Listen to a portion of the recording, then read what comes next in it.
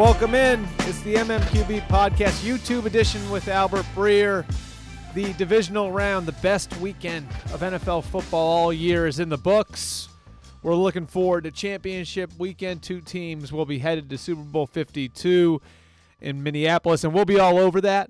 We'll be answering your questions. We'll get to news items here off the top. So let's get going. 5 things I want to hit on. Number 1. The New England Patriots coordinators both getting jobs. This is reminiscent of 2004.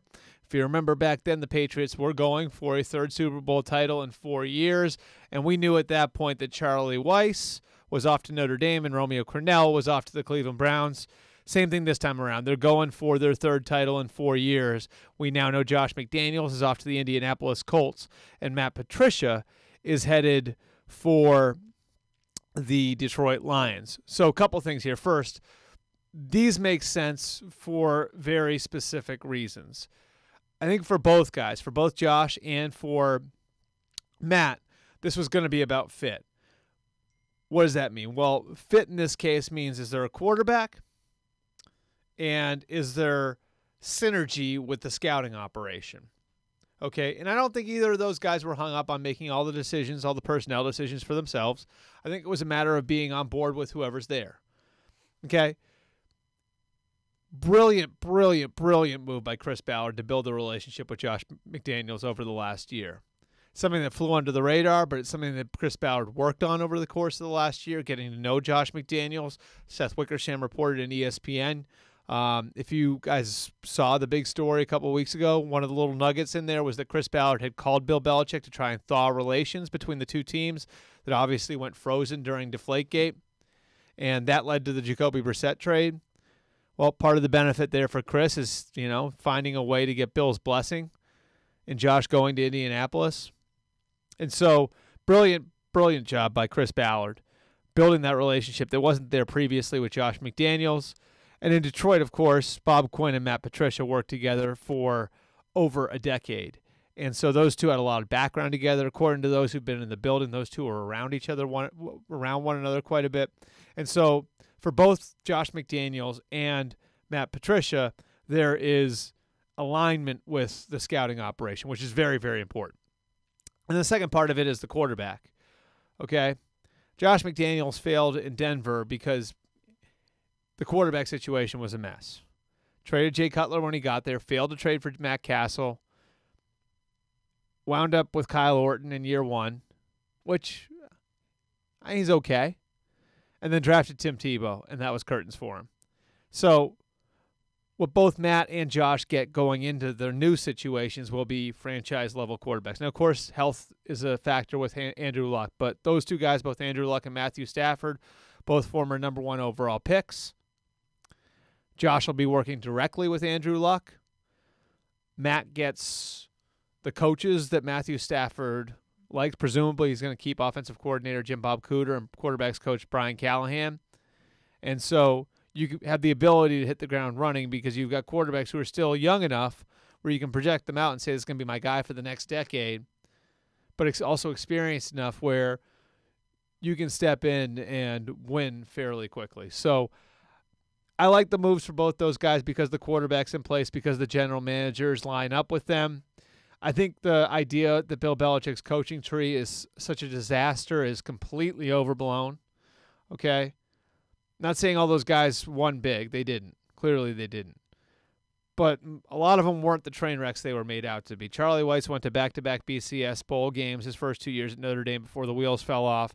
Romeo Crennel won 10 games in 2007 in Cleveland. No one's done that since.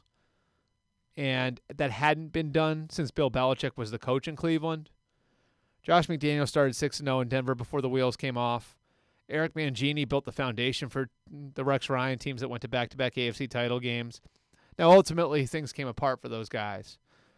But that's the way it works for most coaches.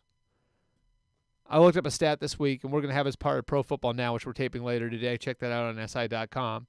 And there were 37 coaching hires between 2011 and 2015. That's very, very recent. 30 of those coaches are now gone. So these guys just suffered the fate that most coaches suffer. And Bill O'Brien, by the way, is now going into his second contract in Houston.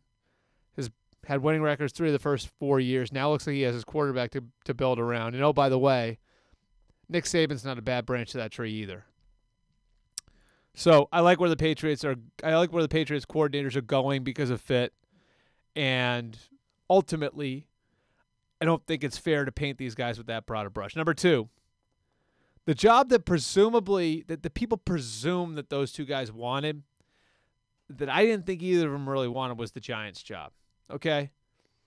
And not saying they didn't want it, but but I don't think in the end their number one choice was to go to New York. Either of them. And the reason why isn't because ownership's a problem. It's not in New York. The Maras and the Tishes are great owners. It's not because of the history of the franchise, because the history of the franchise is impeccable. It's a absolute brand name flagship franchise for the NFL. But there are issues there. Okay? How do you handle Eli Manning? 2 years left on his contract. Draft a quarterback second overall. What are you going to get out of him? Would you rather have Josh Rosen or Sam Darnold than Matthew Stafford or Andrew Luck? Probably not right now. I mean, based on what you know for sure, probably not. And oh, by the way, that locker room's a mess. Odell Beckham, Dominique Rodgers-Cromartie, Eli Apple, Janoris Jenkins, Eric Flowers. There are problems in that locker room. And so you're going to have to sort all of that out. And now that'll fall to Pat Shurmur, who I think was hired because his personality meshes with Dave Gettleman. His personality meshes with the Maras. And the truth is about this job, this was always going to be about someone who fit the Giants, who fit what the Giants have been, who fit what the Giants always have been. I think Pat Shurmur fits that. He's level, he's even keel, he's steady. And the benefit here is that, presuming they hang on to Eli Manning gets his swan song with a quarterbacks guy, and then Shurmur will help pick the next one. And obviously Pat's done bang-up work in Minnesota. If you look at the job they've done going from Teddy Bridgewater to Sam Bradford now to Case Keenum and not missing a beat. All the coaches there, Mike Zimmer included, deserve credit for making it so it almost doesn't – and I'm not saying it doesn't matter who the quarterback is, because that's not giving credit to Case Keenum for the job that he's done. But I'll tell you what, a lot of those guys feel like they can win no matter who's back there. And that's credit to the coaches. Number 3. Okay, this is another one that Josh was tied to. On Monday, the Titans fired Mike Mularkey. Came out of nowhere to some degree because I think, for one thing, we saw a week earlier, the Titans released a statement that indicated they were planning on hanging on to Mularkey. And then on Sunday, Mularkey talked to the media as if he knew he was coming back and as if he knew his staff was coming back. Okay, and a lot of people assumed on Monday morning when this happened, they're watching Josh McDaniels slip away to Indianapolis, and so they're pulling the plug quickly so they can get in on that race. That was not it at all. In fact, I don't even know that Josh would have really been the lead dog there. And I love Josh as a coach, but I don't necessarily think he would have been the lead dog for the Titans job. I think this is as much as anything else about the way the last 2 weeks transpired and the relationship between the GM, John Robinson, and the coach, Mike Mularkey, which was very, very good a few weeks ago. But when news started to trickle out at the end of the regular season and the rumor mill started to spin on Mularkey's job security, and you heard it again during Wild Card Weekend, that fractured the trust. And Mike Mularkey felt like a lot of that stuff was coming from the front office. And so now he doesn't trust the front office. Then you turn around and you see him expressing that in not so many words publicly. And so then the front office doesn't like that he did that he's throwing players under the bus, that he's publicly airing his grievances with the organization. That's what this is about. And so when they're looking at doing an extension, it's only a Band-Aid extension. When they're looking at the conditions he'll come back on, they're talking about staff changes because they're worried about Marcus Mariota's development. And so a lot of the trust issues And the discord over the last few weeks affected their ability to do something that would prevent Mike Mularkey from going into a lame duck year in 2018.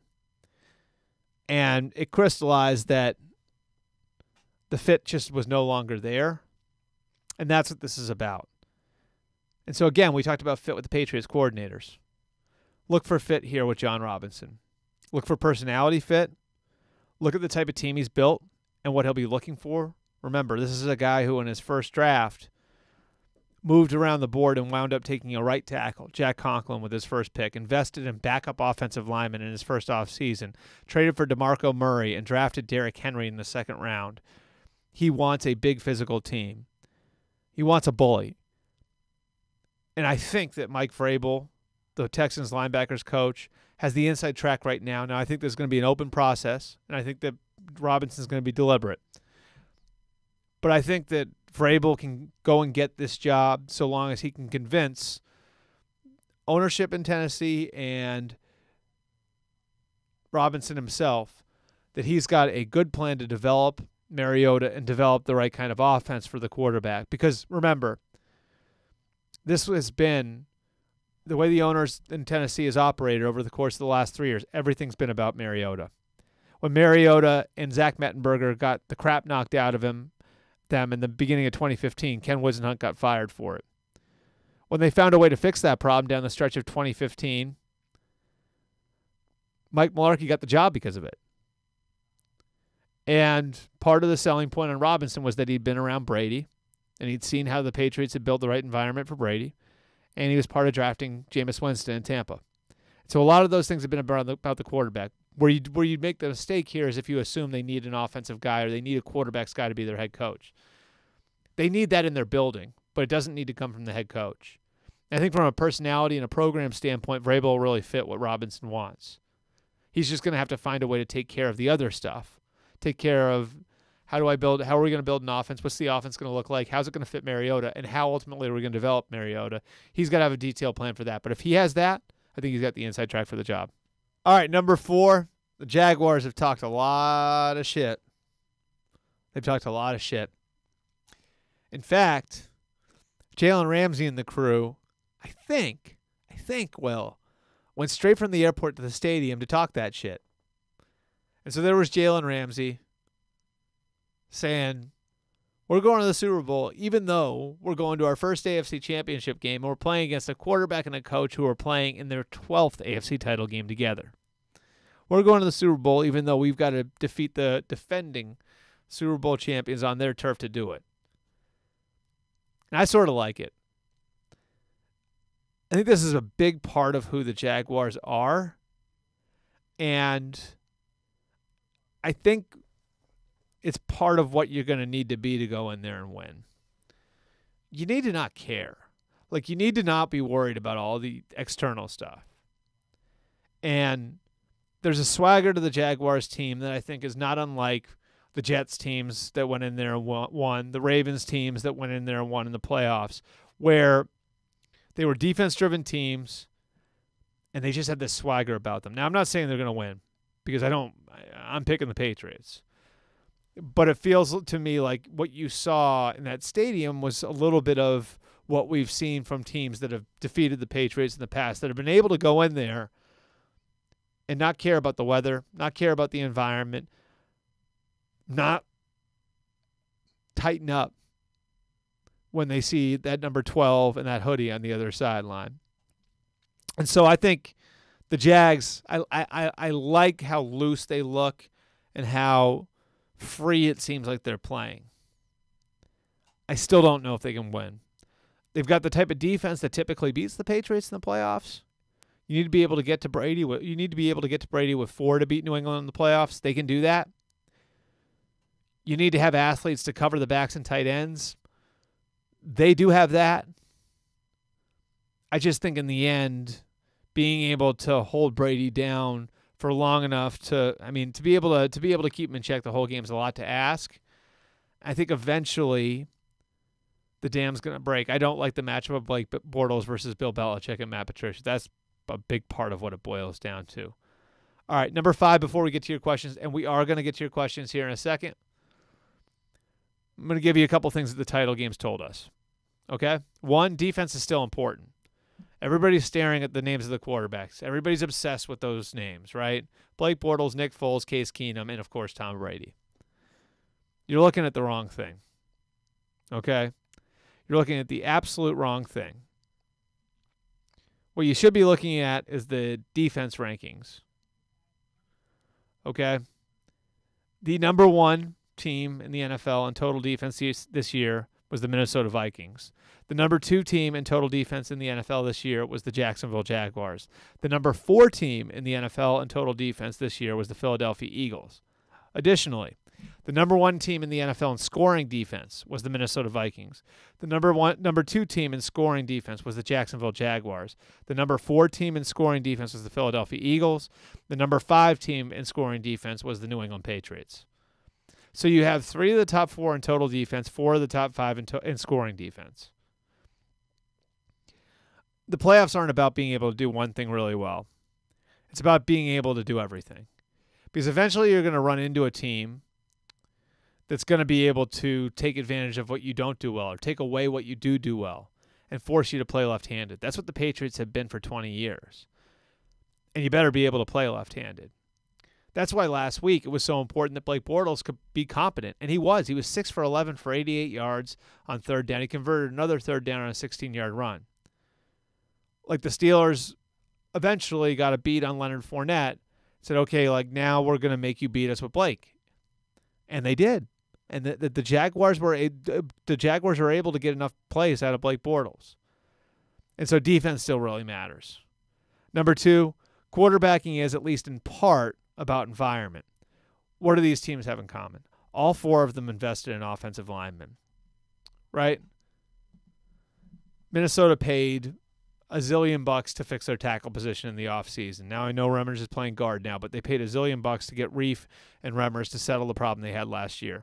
Jacksonville spent the 34th overall pick on Cam Robinson, who was in place to play left tackle when the guy they traded for, Brandon Albert, retired. They also paid their center, Brandon Linder. The Eagles have spent a ton of resources on offensive linemen. They paid their left tackle for the 3rd time, Jason Peters. Now he's hurt, but they've got a draft pick behind him for depth. Big V was a 5th-round pick when they didn't really have a needed tackle, but they invested to have depth there. They drafted their right tackle, Lane Johnson, 4th overall, and paid him. They paid their center, Jason Kelsey. They went out in the free agent market and got their guard, Brandon Brooks. The New England Patriots have spent 9 draft picks over the last 4 years on offensive linemen. They paid their left tackle. They paid their right tackle, who is now hurt, Marcus Cannon, twice. They paid their center, David Andrews. See, all these teams have built offensive lines that help prop up their quarterback. They've built running games that help prop up their quarterback. All 4 of these teams are capable of running the ball. All 4 of these teams play good defense. And so, I think a big part of what we're seeing now is how important everything around the quarterback is. And finally, before we get to your questions, coaching is still really important. Okay? Mike Zimmer's done a fantastic job with the Vikings. And to be able to win with all the different quarterbacks that they have over the last 3 years is incredibly impressive. The Jacksonville Jaguars, you have to give Doug Marrone credit for building an identity there. And you know what? When Mike Tomlin and his staff messed everything up on Sunday, and those calls on those 4th downs, the Jags were there to pick up the pieces. The Eagles, what a stacked staff. I mean, Doug Peterson to bring in Jim Schwartz to be his defensive coordinator, and then have 2 layers of coordinators in essence on the offensive side of the ball, and Frank Reich and John DiFilippo. Just a loaded staff. And, of course, I don't even need to talk about the Patriots and what they have on their coaching staff. So we're going to get to your questions now. Looking forward to championship weekend. Patriots and the Jaguars, the Eagles and the Vikings. And I'm open to answering all your questions on the coaching search. We will go for probably about, 5-10 minutes? Let's go for 5-10 minutes. Okay, best head coaching candidate to progress, Marcus Mariota. I would say the top guy out there right now might be John DiFilippo. If you're looking at a head coach just strictly to develop Mariota and the guy who might be the top offensive mind that's available, Matt LaFleur is going to interview there on Thursday, and he's Sean McVay's offensive coordinator. You'd be projecting with him a little bit because he isn't calling plays in Los Angeles, but the history of that stat of guys from that tree now is getting pretty good. You got McVay in LA, and we've seen what Kyle Shanahan was able to do at the end of the season in San Francisco. We also see how Atlanta missed Kyle Shanahan. So Matt LaFleur coming from that tree, you would think that it would help the quarterback. Can the Pats' offensive line handle Saxonville? I think the big problem is going to be Calais Campbell. The interior of the offensive line's got pushed around some, so he's the guy that I would watch. Any chance the Colts move on from Luck and Josh works with Brissett, or did Jacoby not show much? I don't think Jacoby Brissett's the long-term answer quarterback. My feeling is they're optimistic about Andrew Luck's health now. Now they got to see him in the throwing program, which is supposed to start this month. He got back in the building in December. What I can tell you, I wrote this on the MMQB this morning.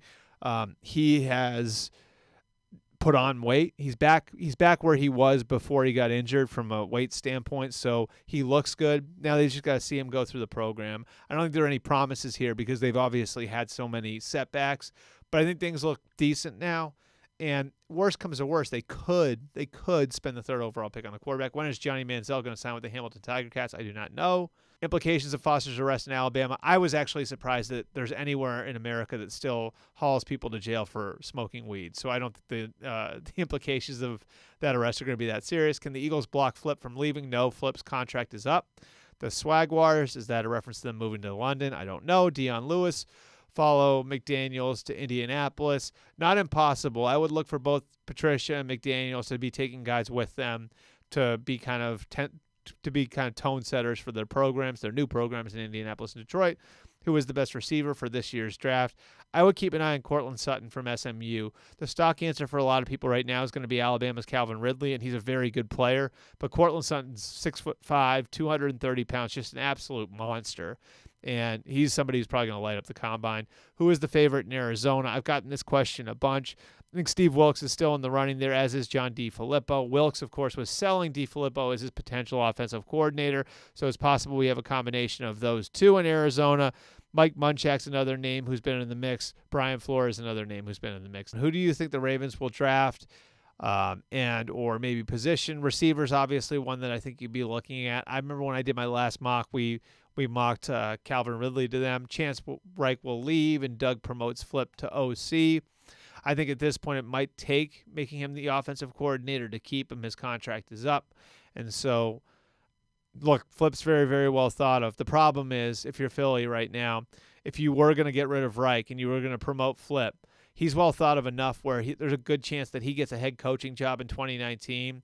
And so if you sign up for another year of Flip, which from a 2018 standpoint would make all the sense in the world, you're looking at the possibility maybe of losing him after 2018 if Carson Wentz has another great year, and then you're back to square one. You don't have either of them. How good is this year's wide receiver class? It's certainly not 2014, but there are some good players there. Cortland Sutton, again, is one. Calvin Ridley from Alabama is another. Memphis has got a kid. There are some good players. It's not great. Anthony Miller, I believe, is a Memphis kid. Yeah. Any staff names for McDaniels? Matt Eberflus is going to be the defensive coordinator from the Dallas Cowboys. Salary cap increasing next season. Yes, I know it's going to be up around 178. I think that's like an $11 million increase, right? Over under how many years Bill Belichick has left coaching. Let's stick that at 1.5. With Bortles playing well, where does Eli go this offseason? I don't think Eli gets traded. I think Pat Shurmur works with Eli, and obviously we've still got a lot to learn on that, and we got to figure out, and I got to figure out what Pat's thinking on Eli. But I think it makes some sense for the Giants to hold on to Eli Manning. He's only going to cost them $16.5 million a year over the next 2 years, and you can bring him back if you can get him to agree to this and be sort of the placeholder as you get the second overall pick ready to play. Just a thought. Do the Browns and Giants take quarterbacks top two? As of right now, I would say I would answer that question yes. Kirk Cousins ends up where. There will be suitors for Kirk Cousins. The Browns will be one. The Jets will be another. The Broncos will be another. Perhaps the Jacksonville Jaguars. Thoughts on the terrible job the referees did the last few games? This is good. I actually asked Will, my producer here, if I should do the refs. And we discussed it, and we just couldn't find something to take out of the 5 news topics. But I do want to get to the referees. I thought they were awful over the weekend. That game, it absolutely – look, I don't think the Titans were winning the game in Foxborough, period. But it certainly took any hope away from them. The call on Decker, the offsides calls. I mean, there were just little things that I think we saw over the course of the weekend that really make you question what you're watching again. But I think worse than anything else is how long these reviews are taking. It's totally screwing up the flow of the game. And here's the thing, guys, and I know I'm going to keep answering your questions, so keep asking. But here's the thing. Like, the way I look at it, if you're going to centralize replay, if you're going to put replay in New York, why aren't you using it to expedite these calls? If there's an obvious one, why can't Al Riveron just get in the ear of Ed Hockley on the field and say, you know what, don't even bother going over under the hood. That's obvious. It's a catch, or it's not a catch. Whatever it is, just get that word down to them quickly. Some of these can be solved in 30 seconds. Instead, every single time, and maybe this is about sponsorship with Microsoft or whatever, that they need to send people over there. I think it's always about things like that. But just use the central command to expedite the replay process. Totally easy, makes sense. That's why you should centralize replay. You shouldn't be centralizing it so you can turn every single freaking call into a federal investigation. Just take the calls that are obvious, buzz down from New York and say, hey, look, that one's easy. You don't need to go under the hood. Just turn on your mic, announce it to the crowd, and let's move on to the next play. Should the Vikes be concerned about their offensive coordinator? They have a very well-regarded quarterbacks coach on staff. I'll be interested to see if Kevin Stefanski, who's been the running backs coach, who has moved over to be quarterbacks coach, if he gets a shot at being the offensive coordinator now.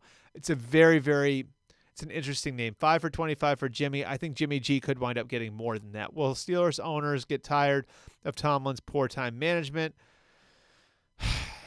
You know, one of the things that's tough here is that you get the game management issues with Tomlin, and I think you've got to start to try to figure out, can we solve this with his staff? Because obviously he's got the problems there. I think Tomlin in a lot of ways is much like Bill Cowher, who was there, of course, for 14 years, and now Tomlin will be going into his 12th year as Steelers coach.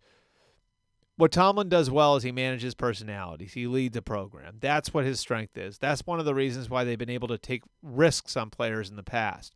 That's why they can manage to have a Le'Veon Bell and an Antonio Brown and a Martavius Bryant all in the same locker room. That's why they can do that, because they've got coaches who are capable of leading programs and managing personalities. Now, if you want to have that and you're giving up the other part of it, I think you can try to make up for it in other places on your staff. And certainly I think that's something they need to look at. Do you see Roquan as an option for the Niners? I mean, I don't know if it'd be redundant with, first of all, I think it would they're right in the range now. I think they're right at 10, somewhere around there now. So, yeah, that'd be right. 9, yeah, okay. Will says 9. That would be an interesting one just because that's right around the range where I think Roquan Smith will go. It also would probably free you up to use Reuben Foster a little differently. That'd be an interesting one. I sort of like that. Who's covering Gronkowski this Sunday? I am actually trying to figure that out now. I've texted a few people. I'll let you guys know what comes back on that one. My guess would be, look, I think that there's a chance they use Jalen Ramsey on Gronkowski, which I think would be really, really interesting. Let's do 5 more questions, then I'm going to get out of here right at a half hour. I appreciate you guys coming out. My picks for this weekend, I think it's going to be a New England-Minnesota Super Bowl. Number 2, will the Jets trade ahead of Denver for a quarterback? I think the Jets are going to look at everything at quarterback. I think there's a good chance that they make a very spirited run at Kirk Cousins. We'll see, because I think these quarterbacks are going to be graded differently. And I'm talking the top 4 guys by different teams. Baker Mayfield, Josh Allen, Josh Rosen, Sam Darnold. I'm just telling you, I think Rosen and Darnold, they've got a good shot to go 1-2, but there are going to be teams that like Allen more than anyone else, and there are going to be teams that like Mayfield more than anyone else. Number 3, who are Patricia's coordinators in Detroit? I'm still trying to figure out who his defensive coordinator is going to be. That's less relevant, of course, because he coaches on that side of the ball. But his offensive coordinator will likely be Jim Bob Cooter. His quarterbacks coach will likely be Brian Callahan. Number 4 is Miami in the free agent draft quarterback market. I certainly don't think that they would use a first-round pick on a quarterback, but after that, maybe. Well, they're out of the guaranteed money for Ryan Tannehill now, and he turns 30 this summer. And so they've got more flexibility than they've had in years at quarterback. And so it'll be interesting to see the way everything goes down there. I don't think they bring back Jay Cutler, but could I see them drafting a developmental guy? I certainly could see that. Number 5, Niners tag or get a long-term deal done with Jimmy. Let's finish it up there. I said, somebody asked me do you expect Jimmy Garoppolo to get Carr's deal? 5 for $125. I'm here to tell you right now that would be a hometown discount. That would be less than I think he's capable of getting. They're going to have to put the exclusive franchise tag on him. Chances are the exclusive franchise tag is going to be around $26 million. They don't calculate that until April, but it's the average of the top 5 cap numbers at his position. That will likely be somewhere in the range of $26 million. And so here's what you want to do. You want to add 2 tags together, okay? That and then you divide by 2, and that gives you your average, what the average per year usually is. So let's say it's 26. Okay, so 26, 120% of 26 would be 31.2. Okay, so now we're talking about what's right in the middle of those two numbers, 26 and 31.2. I don't know what my math, 28.6. So you're talking about somewhere in the $28 to $29 million range is his leverage point. So that 125 over 5 number, remember, Derek Carr did that with a year left on his deal. And so we were talking about swallowing a year in his deal. The Raiders were assuming a year of his injury risk. And so that's one of the reasons why that deal got done at that number. If Garoppolo decides I'm going to maximize my earning power here, I went through a lot to get here. I had to sit for 3.5 years. I played out to the end of my contract. If Garoppolo wants to, he could really hold them over a barrel here. As former Niners president Carmen Policy so graphically described just about a week ago. All right, I appreciate you guys coming out. I always want your feedback, so you can give me your feedback on Twitter at Albert Breer, on my Facebook page at Albert R. Breer. You guys can send me messages there. I can give you answers here. We're going to keep rolling with this. I'm not sure the way we're going to work it next week because I'm going to be in Mobile, Alabama. We're going to figure out a way to get that done for you. Then the week after that, the Super Bowl. Again, all your feedback is absolutely appreciated. Help make us better. And always remember to listen to the MMQB 10 Things podcast, the MMQB podcast with Peter King, and one more time this podcast, the MMQB podcast with Albert Breer. Both this edition, the YouTube edition, and our traditional old school edition, which pops with Andy Gresham and Lou Pellegrino on Friday mornings. You can get us at Spotify, TuneIn, Stitcher, Google Play, Apple Podcasts, wherever you guys get your podcasts. Next week, we'll be from Mobile, probably looking back at the championship games and looking forward to Super Bowl week. I'll see you guys then.